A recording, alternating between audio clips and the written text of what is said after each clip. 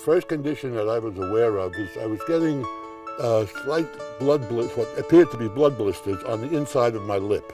And the tongue started to swell a little bit. But I wasn't particularly upset with it until it got to the point where I felt like I had a marshmallow in my mouth all the time.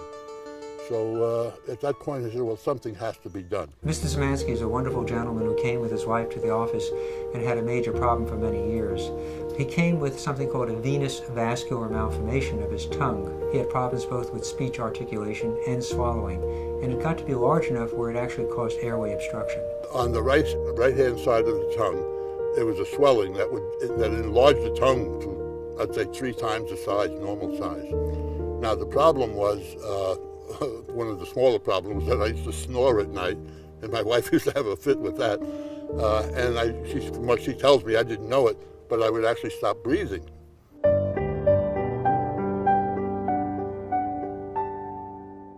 It's funny, the reaction I get from most doctors when they looked at it was, wow. So we went to Dartmouth, and the first man I saw was a surgeon. And after he gave it the wow, and called in one of his students who also wowed it, he said, look, he says, surgery is out of the question. He said, you would bleed to death.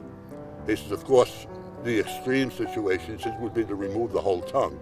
So the surgeon turns around, he says, oh, he says, I can give you a name on Long Island. He says, if that's where you'd be more comfortable. So he gave us the name of Dr. Seton on the Long Island Jewish Hospital in Manhasset. He said, well, Dartmouth had forwarded all of their findings to him, and he agrees with what they said. And he said, but I'll tell you what, he says, I know a doctor in the city, he said, who can do this? When he first presented, he had been notified by many surgeons that this was very risky surgery due to the potential blood loss. I didn't see that quite in the same perspective because I've done many of these before, and and we have special techniques to avoid any sort of major blood loss with this. I took this in stride, and we really didn't have any problems in proceeding ahead with this. I was very impressed right off the bat. I mean, he had a quiet confidence about him, and he didn't even wow me. I mean, he just took it in stride. So I assumed that this man knew what it was all about.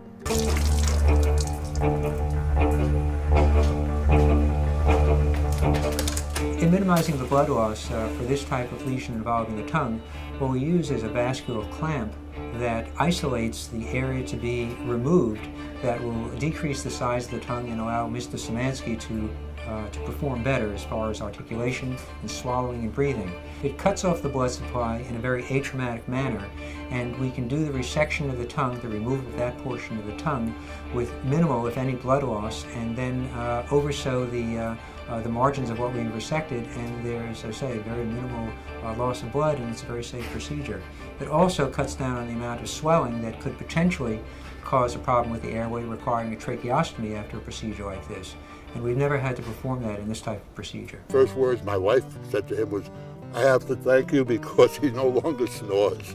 There was a marked increase in his ability to sleep comfortably. The snoring had disappeared, and any sort of perceived respiratory obstruction by noisy breathing really was markedly resolved. When I saw Dr. Persky, the whole ballgame changed. I mean, it was just a point where I felt confident with his ability, and he gave me that confidence.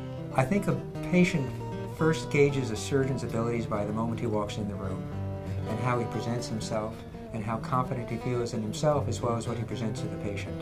I was very pleased with the way the whole situation handled. The hospital was great. Dr. Persky certainly proved he was a master mechanic in terms of what he did, and I couldn't have been happier.